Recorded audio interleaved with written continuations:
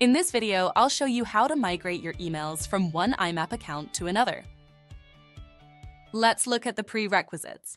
Your old account contains emails, drafts, sent objects, folders, and subfolders.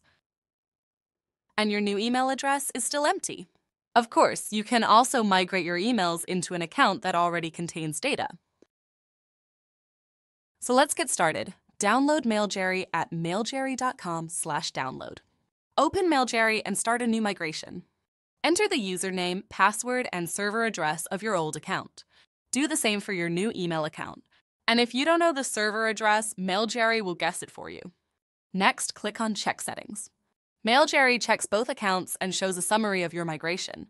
Optionally, enable the autosync and click on Start Your Migration. Your email data is now being migrated to the new destination.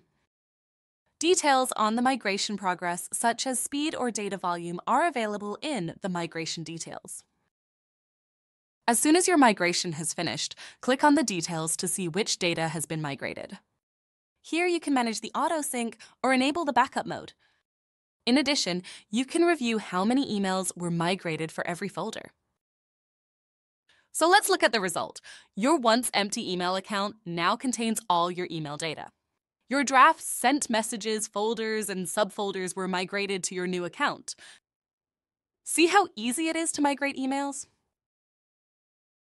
But what happens if you still receive emails in your old account?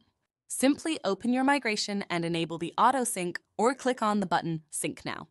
By doing so, all emails received in your old account after the migration will be migrated to your new mailbox. The autosync checks your mailbox every 3 hours and moves your emails over to your new account. Easily migrate your emails to any destination. Go to mailjerry.com/download and try MailJerry for free.